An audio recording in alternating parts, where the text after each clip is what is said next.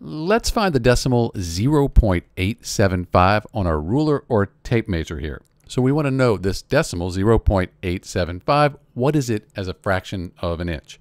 So here's 1 inch right here. So we know the tall mark in the middle, that's 1/2 or 0.5. So it's going to be on this side here because 0.875 is greater than 0.5.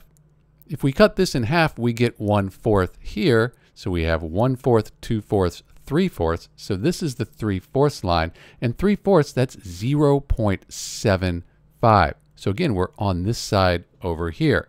And it looks like between 0.75 and 1, that's our 0.875. It kind of looks like it's halfway. So what is this right here?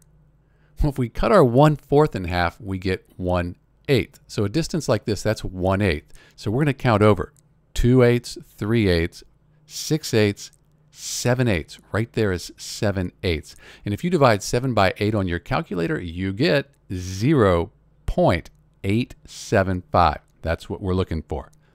If you need to convert 0.875 directly from a decimal to a fraction, jump over to my next video. And thanks for watching.